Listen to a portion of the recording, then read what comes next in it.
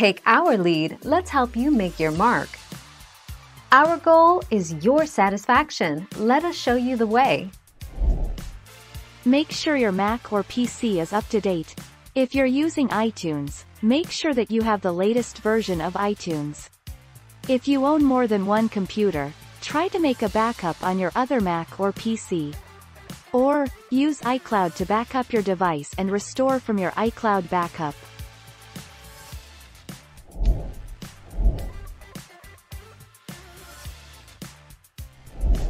Let's help you make your mark. Situation 1. iTunes could not back up the iPhone because the backup was corrupted. If you see the error message, iTunes could not back up the iPhone because the backup was corrupt or not compatible with the iPhone, you should delete the backup for the iPhone and try to back up your iPhone with iTunes again.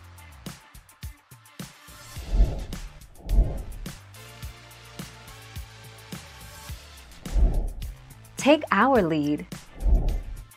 If you get an error when you try to back up your iPhone that says there's not enough disk space, that means your iPhone won't back up to your computer because there's not enough room on your computer for the backup. You can clear up space by deleting files from your computer.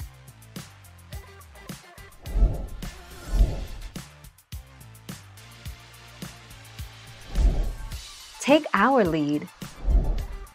Deleting corrupted backups to free up more space can be a direct way to fix the iPhone backup cannot be saved because of not enough space on computer error. Launch iTunes.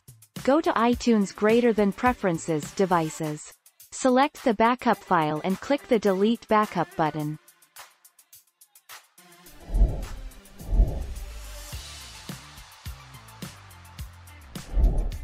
Take our lead. Approximately 15 to 20 minutes. Should take approximately 15 to 20 minutes depending on your Wi-Fi or internet connection speed. Depends whether you back up to iCloud or to iTunes. Backing up that amount of data to iTunes usually takes about a couple of minutes or so, depending on the speed of your computer.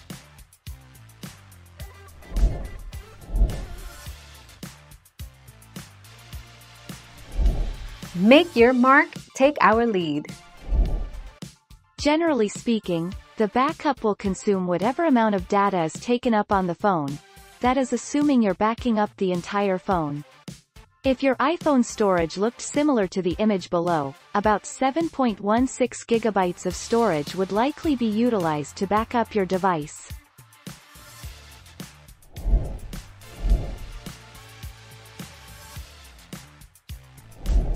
Let's help you make your mark. Back up and restore your iPhone or iPad on Mac or iCloud. Connect your device to your Mac. You can connect your device using a USB or USB-C cable or using a Wi-Fi connection.